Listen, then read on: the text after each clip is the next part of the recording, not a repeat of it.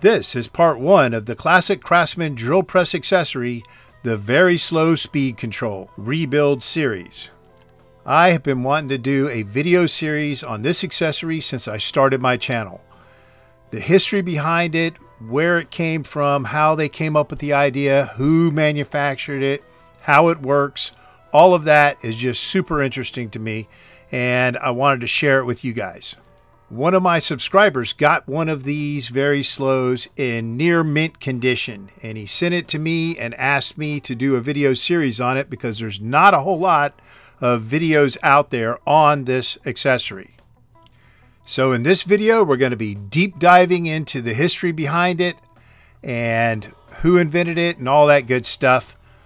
Hello everyone, I'm Jeff and welcome to my shop. If you haven't seen any of my other videos, please check out my YouTube channel. We got a lot to cover, so let's get to it. The Classic Craftsman Drill Press started with the 100 series 15.5-inch drill press that was produced by the King Seeley Corporation, and it ran from 1946 to 1957.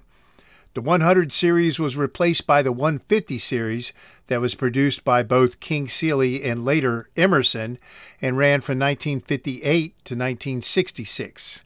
Both of these drill press series had that iconic Art Deco aesthetic to them. They were very similar in many aspects, and one of those was the fact that they both used a 4-step pulley system. When paired with the recommended 1750 RPM motor, that gave you a speed range between 610 RPMs all the way up to 5,000 RPMs. A total of 9 speeds were available to the owner if you were willing to adjust the motor pulley on the motor shaft. And for all these speed available options, you had to go through a number of steps to be able to change the speed of the drill press.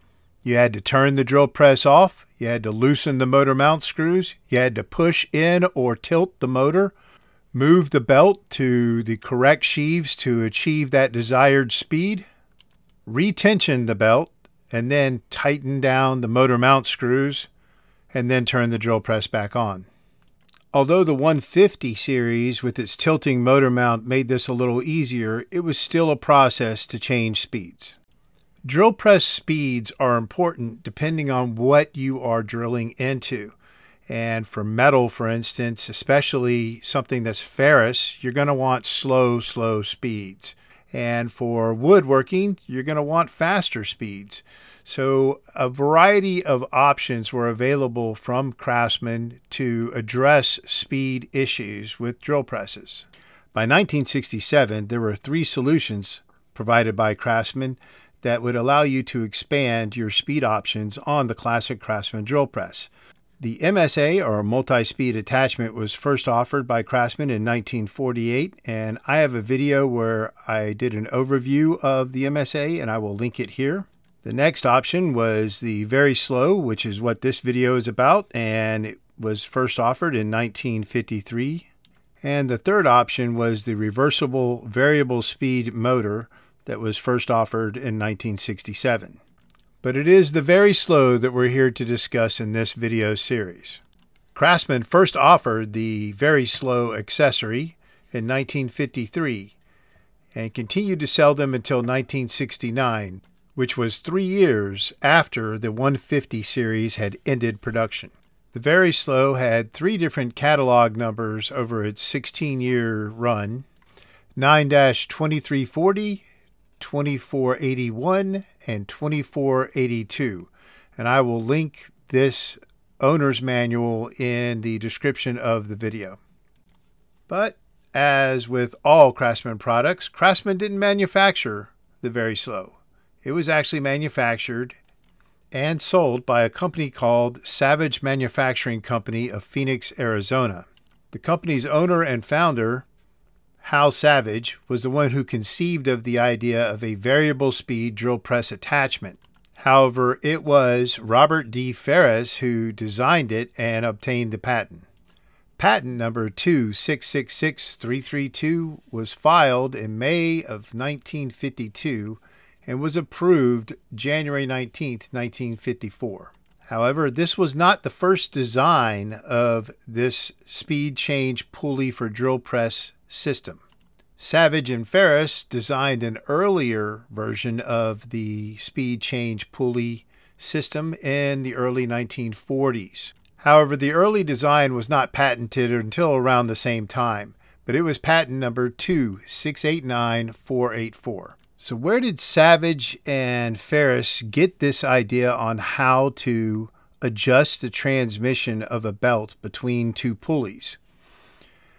And the answer to that is it wasn't their idea to begin with. As we dive into the rabbit hole, there was this individual called M.O. Reeves that patented a speed varying mechanism back in 1897.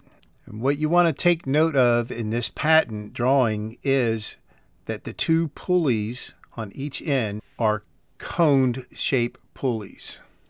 These two pulleys can expand or contract along the shaft that they're mounted on. And when working in concert, one pulley's sheave will become larger and the other pulley's sheave area will become smaller, which is essentially the same thing that you do when you move a belt on a stepped pulley in concert with the other stepped pulley. But here, this mechanism does it on the fly while the machine is running. And this is a 1921 ad of the Reeves variable speed transmission demonstrating that this idea has been around for quite some time. The Vari-SLO does the exact same thing with its two center pulleys, and all of the other parts to it are just the mechanisms that allow this to happen in concert. So that's a little bit of the history of the Vari-SLO and its origins and operation, and how two engineers who were visionaries took an existing product, adapted it for what they needed it to do, and then brought it to market.